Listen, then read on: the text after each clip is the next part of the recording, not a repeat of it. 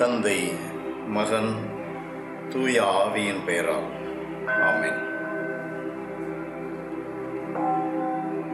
வல்லமை உள்ள எங்கள் கடவுளே, உம்மை நாங்கள் துதித்து போற்றுகிறோம், தாழ்மையோடு ஆராதிக்கிறோம்.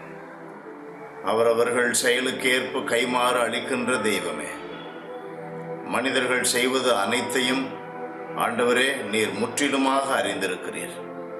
தகப்பனே, மனிதர்களுடைய பலவீனம் உமக்கு தெரியும், மனிதர்களின் பலம் உமக்கு தெரியும். மனிதர்களுடைய பலமோ உம்முடைய சக்தியின்மையை விட மிக குறைவானது. ஆண்டவரே, அத்தனை வல்லமை பொருந்திய கடவுள் நீர் எங்களை ஒரு பொருட்டாக எண்ணி எங்களுடைய வேண்டுதல்களை கேட்பவராக இருக்கிறீரே, உமக்கு நன்றி கூறுகிறோம். எங்களுடைய தேவைகள் அனைத்தையும் நிறைவேற்றுவீராக. உள்ளத்தில் ஆறுதலற்று இருப்பவர்கள் ஆறுதலை பெற்றுக் கொள்ளட்டும். அன்பை பெற விரும்பி ஏக்கத்தோடு இருப்பவர்கள் அதை நிறைவாகவே பெற்று அனுபவிக்கட்டும். ஆண்டவரே, பாதுகாப்பின்றி வாழ்பவர்கள் உம்முடைய பரிசுத்த கரங்களின் பாதுகாப்பை நிறைவாக அனுபவிக்கட்டும். ஒவ்வொரு மனிதனுக்கும் இந்த உலகத்திலே ஒரு இடத்தை நீர் நிர்ணயித்திருக்கிறீர். அதை அவர்கள் பெற்றுக்கொள்வார்களாக. ஆசீர்வதியும், பலப்படுத்தும், சுமந்து கொள்ளும். என்றும் வாழுகின்ற உம்முடைய அன்பு மகன், எங்கள் அருமை மீட்பர் ஆண்டவர் இயேசுவின் பெயரால் ஜெபிக்கிறோம் பிதாவே. ஆமென், ஆமென். புனித லூக்கா எழுதிய பரிசுத்த நற்செய்தியிலிருந்து வாசகம். 21ஆம் அதிகாரம் 1 4வது இறைவாக்கு முடிய. இயேசு நிமிர்ந்து பார்த்தபோது செல்வர்கள் தங்கள் காணிக்கைகளை காணிக்கை பெட்டிக்குள் போடுவதை கண்டார்.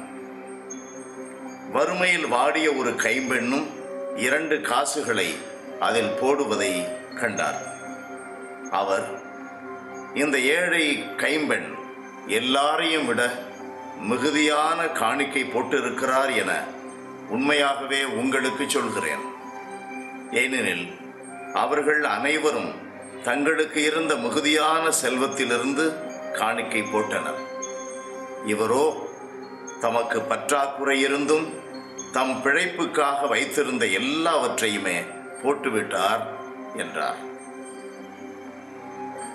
இது வாழ்வு தரும் கிறிஸ்துவின் நற்செய்தி.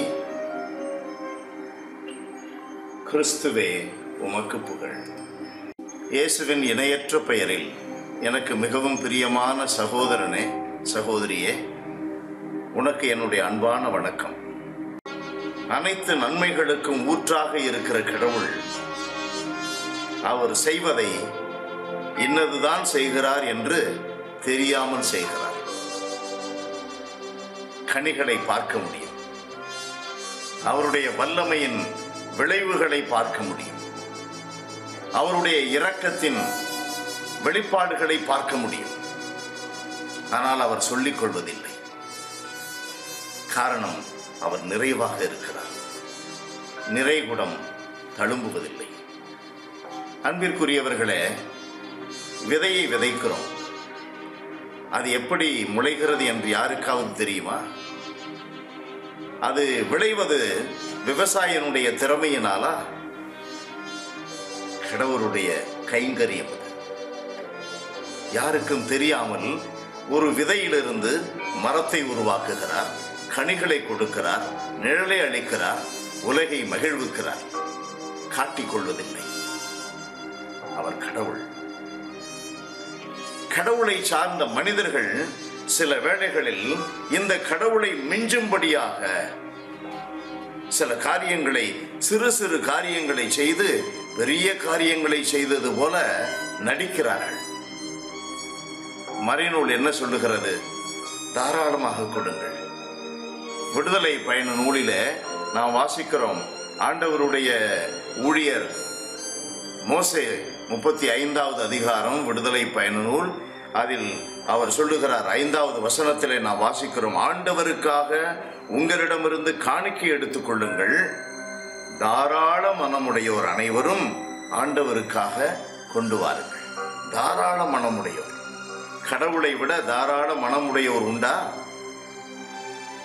ஆனால் நம்மிலே பலர் கொடுக்கின்ற காணிக்கைகளை, நன்கொடைகளை கொடுக்கின்ற மின்விசிறிகளில் பெயர் பதித்து வெளிப்படுத்த வேண்டும், குழாய் விளக்குகளில் பெயர் பதித்து வெளிப்படுத்த வேண்டும், சலவை கற்களில் பெயர் பதித்து வெளிப்படுத்த வேண்டும், பீடங்களிலிருந்து குருக்கள் அல்லது ஊர் தலைவர்கள் அதை வாசித்து மற்றவர்களுக்கு வெளிப்படுத்த வேண்டும். நாமோ பெற்றுக்கொள்பவர்கள், கடவுளுடைய களஞ்சியத்திலிருந்து பெற்றுக்கொள்பவர்கள் தான் நாம். பெற்றுக்கொள்வதை ஒரு சிதறலை அப்படி மற்றவர்களுக்கு, கடவுளுக்கென்று மனிதனுக்கென்று கொடுக்கின்ற காணிக்கைகளை காட்டிக் கொள்ளுகிறார்கள். மறைநூல் நமக்கு சொல்லுகிறது, திருவழிபாடு புத்தகத்திலே 22வது அதிகாரம் 12வது வசனம் சொல்லுகிறது, இதோ நான் விரைவில் வருகிறேன், அவரவர் செயலுக்கு ஏற்ப அவரவருக்கு நான் அளிக்கவிருக்கின்ற கைமாறு என்னிடம் உள்ளது. கைமாறு பெற விரும்புகின்றவர்கள் மற்றவர்களுக்கு தெரியாமல் செய்ய வேண்டும். கடவுள் நான் அளிக்கின்ற இந்த காணிக்கை குறித்து என்ன மதிப்பிடுகிறார், என்ன எண்ணுகிறார், அதுதான் நம்முடைய முழு நோக்கமாக இருக்க வேண்டும். காரணம், அவரிடமிருந்து தான் நாம் கைமாறை பெற முடியும். அது நிலையானது, அது வாழ்வை தருவது, அது நம்மை வளர வைப்பது.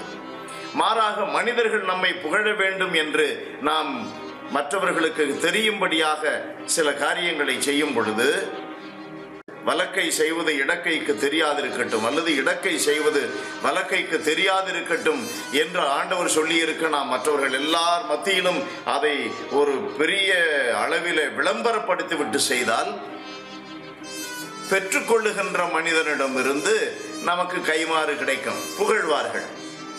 எதற்கு?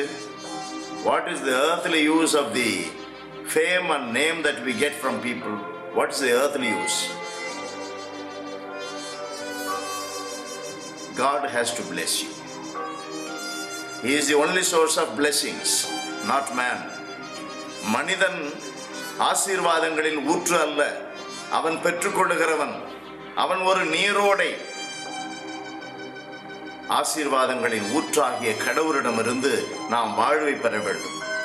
அவருக்கு ஏற்ப உள்ளார்ந்த விதத்தில் தாராளமாக அவர் என்ன நினைக்கிறாரோ அதற்கு ஏற்ப நம்முடைய வாழ்க்கையை, காணிக்கையை, கொடுத்தலை அமைத்துக் கொள்வது நல்லது.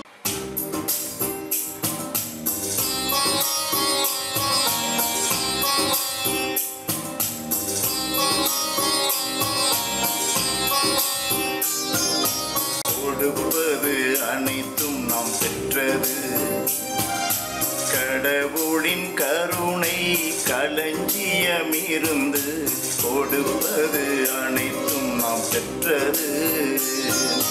பெருமைக்கும் புகழுக்கும் உரியவர் கொடுப்பதை பெறுபவர் கொடுப்பதில் என்ன பெருமை?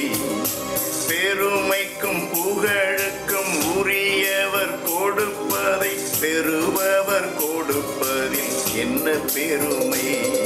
கொடுப்பது அனைத்தும் நாம் பெற்றது, கடவுளின் கருணை களஞ்சியமிருந்து கொடுப்பது அனைத்தும் நாம் பெற்றது.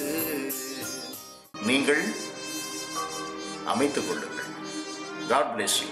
Praise the Lord. கொடுப்பது அனைத்தும் நாம் பெற்றது, கடவுளின் கருணை களஞ்சியமிருந்து கொடுப்பது அனைத்தும் நாம் பெற்றது.